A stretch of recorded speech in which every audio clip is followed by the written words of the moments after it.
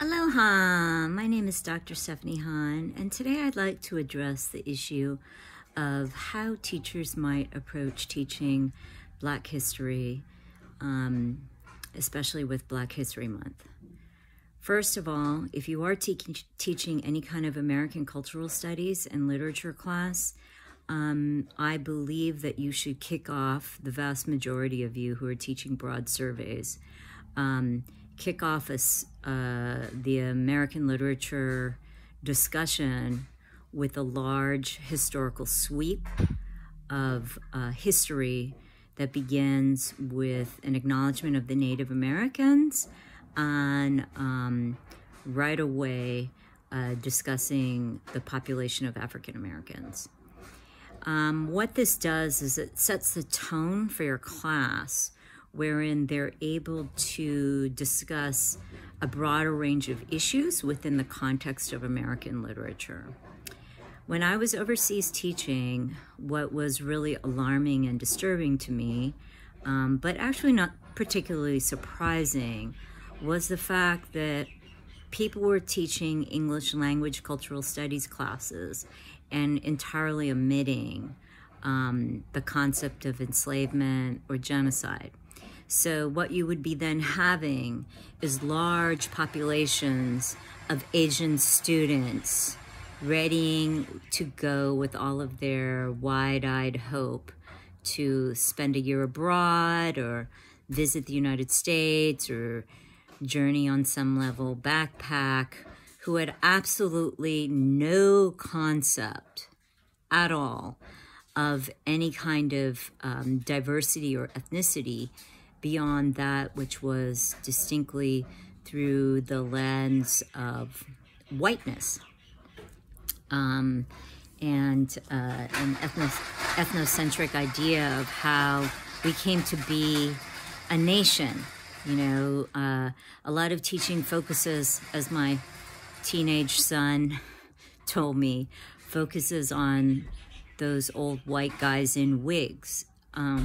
There's really nothing more boring for a lot of young people than focusing on those people, okay? Not that there isn't relevance, not that we don't have to teach ideas of law, etc., but there's a lot more dynamic and interesting ways for us to address conflict in history if we include all the people who have participated in this nation-building project.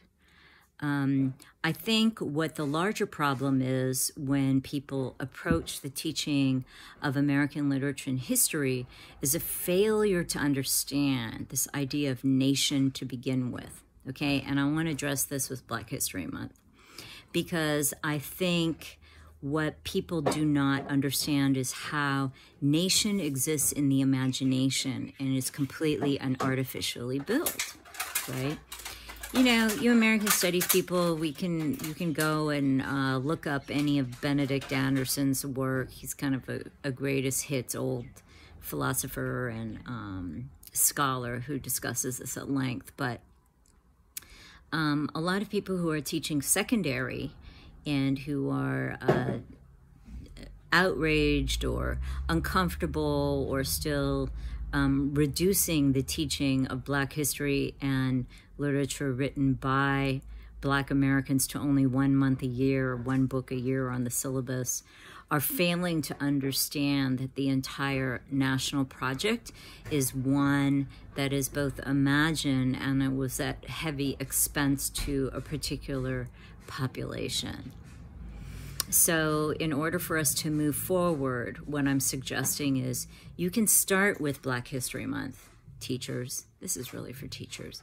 But what you really want to do is to integrate Black writers in your curriculum across all levels, in terms of scholarship, in terms of presentations of every war, in terms of any historical event, you know. I want you to think about this now. What's one of the U.S.'s biggest exports? Weapons, right? We're really good at selling lots of weapons to many foreign countries. It's how we make money. Second thing that we export, which everyone loves, is popular culture. Popular culture is built on the backs and the tears and the joy of our African American population in the United States. And so what I always tell young students is this: all the clothes you wear, all the music you listen to, all the ideas you hold about art and joy and how we conceive of America, really this is the work and the influence of the African American population on the rest of us, right? It's not that we don't all contribute, but this group has led us creatively, particularly in the 20th century, and continues to do so. So this is a way of sort of presenting it and rethinking our ideas. I notice what happens in some classes is that, you know, when they start with the literature and the writing in American cultural studies, it starts with the guys in the wigs, the old white guys in the wigs. And it kind of, you know, gets watered down, and all of a sudden black people magically appear in, I don't know what, 1960s or something. And it doesn't really come up, or briefly in the Civil War. We need to rehaul all this and take a long look. And the way to engage young people is to engage them in things that they love. And what they really love is art making and ways of creative expression. And this is where the Black population has led us.